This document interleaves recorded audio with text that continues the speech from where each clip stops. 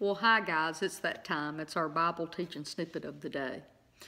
You know, yesterday, I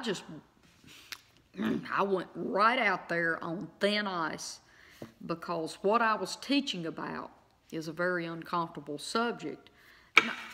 You know, I can teach about words, but what I need you to do is get it in your heart, and I need you to believe the Word of God about the words that you speak. Today I want to talk, and I'm going to get really personal, and I don't do this very often. And please, I'm not looking for somebody to feel sorry for me. I want you to understand my past experiences and where I've come from, which, by the way, qualify me to talk to you about your words, okay? If I have lived through this, and I want to make sure that you glean everything you possibly can from what I'm trying to teach you today. I want to talk to you. In this little booklet, it talks about, in one of the chapters, the damage that we do to our children. And yes, this is yet another extremely sensitive teaching, and I respect that. I get that. But I want to talk about this because it's on my heart. You know, I didn't plan on really going deep into this words thing, but God's just showing me that I need to put this out here because there's people that need this. When I was a little girl, my life was not perfect, and I'm sure yours wasn't either. But I lived through a whole lot of stuff. By the time I was 16, I was suicidal, and I did... Well, probably before that. Okay. By the time I was 16, I wanted to do something about not wanting to live, okay? I can remember when I was 7 years old not wanting to live, okay? So 10 years later, I'm ready to do something about this problem that I have. And I began drinking very heavy, hoping that one day I wouldn't wake up.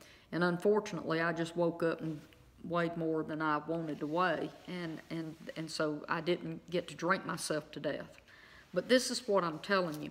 A lot of what was going on with me was what other people had spoke over me, and all of the meanness and abuse and arguing and just contention. Did you know that James 3:16 says that where there's contention and strife, there's every evil work? And yes, every evil work is abuse, physical abuse, sexual abuse, violence, sickness, death, poverty. You know, all of that are those negative things. Anything that you can't see in heaven, but it's here on earth, like sickness, disease, and stuff, that is of Satan. That is the fall of mankind. So today, let me get into Scripture real quick, because I want you to understand that before I read the Scripture to you, I just want you to understand the power that our words have over other people. And so here we go. Let me just say this. This is Proverbs 12:18. Careless words stab like a sword. Did you know that when you are, well, I don't want to make this personal, when a person is blowing up and cussing and ranting and raving in their own home, throwing things at, and all of that stuff, guys, that's a sword stabbing in the heart of every person that lives in that household.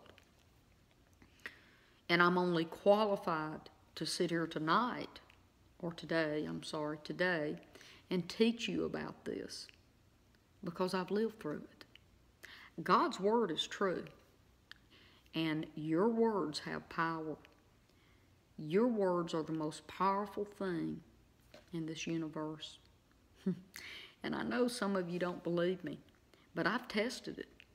I will intentionally go to Walmart and I will walk up to people that I know. I can look at them and tell they're mad, they're angry, they're upset, they're sad, they're whatever.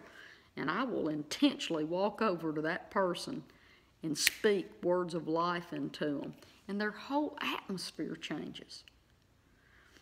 I know that words have power, and I want you to know that your words have power, and I want you to make a decision today to use your words to strengthen people, to make your life better, to make their life better. And when you get the feeling that you want to say something negative, just remember this Bible teacher that has told you to stop it. Oh, Lord, put a guard over my mouth. I'm going to end with this. And I know I'm over the top. It's okay. I'll walk into the Walmart and I'll see a sign that says flu shots available. Did you know my first thought isn't, oh, well, I wonder if my insurance will cover that, or, oh, I wonder if I need that. Now, I'll look at that sign and the first thing out of my mouth is, well, I don't need that because I'm always healthy. And I speak it out loud. And look at me. I'm a model of health at 55. So guys, look, I didn't mean to make this teaching about me, but sometimes you have to talk about yourself in certain details because it's sensitive and you have to use yourself as an example. So you forgive me today because it's been more personal than normal, okay? I just don't want to step on anybody's toes because all I'm wanting to do is for you to learn and grow from this. So God bless you, and I'll see you back right here on Facebook. Bye-bye.